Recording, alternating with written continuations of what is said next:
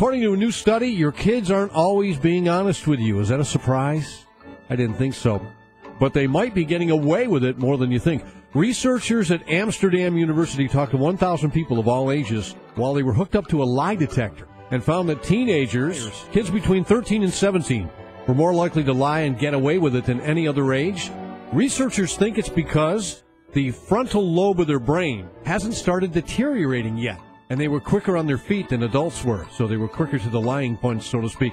Study also found that teenagers tell the most lies. On average, people tell just over 2 lies a day, but 60% of teenagers tell about 5 lies a day. Apparently, you can trust your kids until they're about 10 years old, though.